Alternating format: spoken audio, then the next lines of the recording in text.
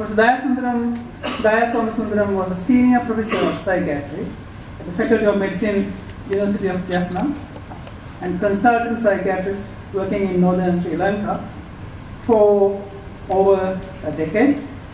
Currently, he is consultant psychiatrist at Glenside Hospital, South Australia from 2006 and visits the Southeast Health Community Services at Mount Gambier, Millicent, Robb and Pangula Aboriginal Health Centre on a regular basis. He also visits the supporting survivors of torture and trauma in Adelaide weekly to treat refugees and asylum seekers. He is the clinical associate professor at the University of Adelaide. He has also worked in Cambodia for two years in a community mental health program with the Transcultural Psychosocial Organization.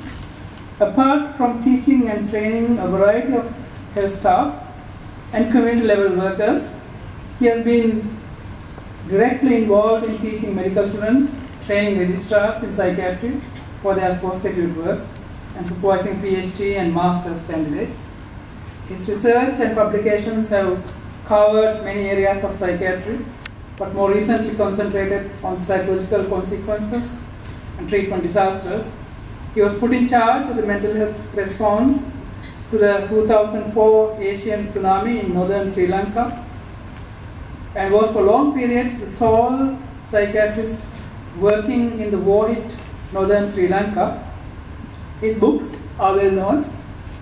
The first book was called Scarred Minds, and it had a sequel called Scarred Communities. These described the psychosocial effects of war and natural disasters of Sri Lanka. He has published widely in peer-reviewed medical and social journals, contributed chapters to scholarly books, been a keynote speaker and a presenter at numerous international conferences. As a result of work at Survivors of Torture and Trauma in Adelaide book, some significant chapter contributions to leading books edited by the President of Royal College of Psychiatrists, Dinesh Bukka, have been on migrant mental health. Research on cultural relaxation methods for minor mental health disorders have produced several publications and presentations at conferences. Work on Aboriginal mental health has resulted in a paper and case study that are in the process of submission for publication. The regular reviewer for numerous international medical journals. Current research has been on community mental health and interventions as well as concept of collective trauma. He received fellowship at the Institute of International Education Scholars Rescue Fund, UN Plaza, New York, USA in 2006 to 2008, and Commonwealth Scholarship in 1988-89 for postgraduate training in the UK. During the undergraduate study for a BA in California, he was recipient of the Ford Foundation Scholarship.